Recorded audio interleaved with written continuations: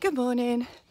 I thought I'd carry on with the theme of Mr. Webb's video and talk to you about running.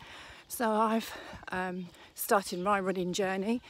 When we went into lockdown, I thought I needed a challenge.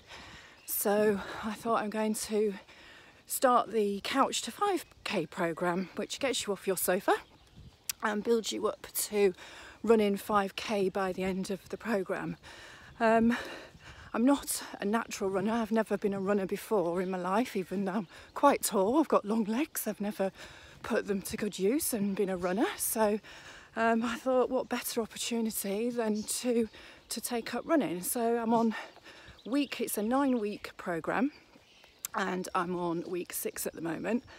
And today is a particularly special day because it's the first time that I will have to run for a whole chunk of time without stopping for, well, not stopping, but without having a break, a walking break in between the runs.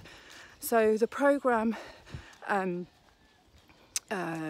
gradually builds you up to running 5K, and it builds your stamina up by getting you to run and then walk for a little bit and then run for a bit more and then walk for a little bit more. So it's building your stamina up over time, over the number of weeks. So I'm now at week 6, and this is the first day where I've got to run for 25 minutes without a walking rest in between. So at the moment, every time on the programme you walk for a brisk 5 minutes walk to warm your body up. So I'm just doing that now. I'm just on Hook Meadow. It's about 6:30 in the morning. Nobody else is here except for myself and Enzo running around in the background there. So we're just going to walk for 5 minutes briskly and then start my 25-minute run. So then we're going to head for the fields of Crondall and the footpaths and have a half an hour run around there. So I'm feeling nervous because I really want to do it. I don't want to have to stop for a walk in between.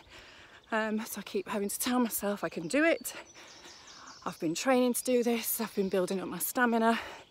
I can do it. You can do it, Mrs. Harbord.